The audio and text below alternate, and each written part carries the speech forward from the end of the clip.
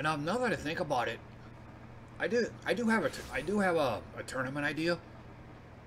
Still kind of thinking this through. They should have a style points tournament. Like you still get the standard points, like 1 for a win, 0 for a loss, but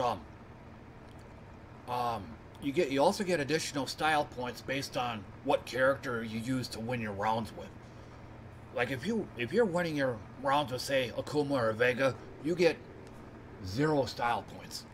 But if you're winning games with, say, Hugo, like the big, huge, massive guy, I guess he's supposed to be one of the lowest tier characters ever. If you're winning games with him, you get like 10 style points. I mean, that's a pretty impressive feat if you're winning matches with like a real crappy character like him. So I mean, I think they should have something like that now. You should get additional points based on the tier of character you're using.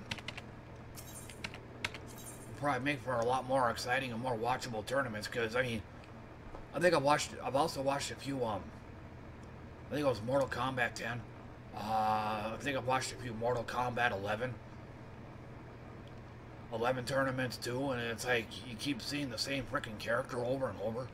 It's like Jackie Briggs and Cassie Cage.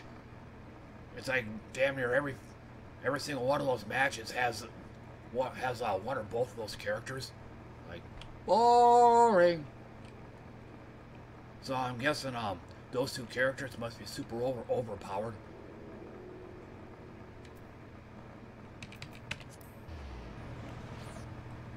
I think probably the one drawback I could think of to that would probably be something like you probably also have to set up a lot of games though. They have to be like really super long tournaments because you want the guy who's gonna use nothing but Cassie Cage / Akuma / Vega. I mean, you want players like them to be able to have a chance of winning the tournaments too. So in order for that to be possible, you'd have to make like several games, because they're gonna just be getting 1 point, 1 point, 1 point, 1 point, 1 point, 1 point, 1 point, 1 point, because all they're gonna be getting is one single point for a win all the way through.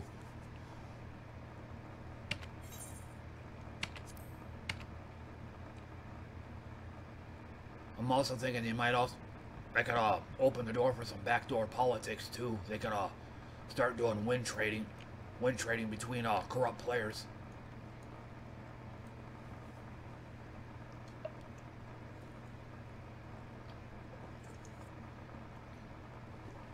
Point shaving also comes to mind, but I don't know how that would fit in there. I'm just rattling stuff off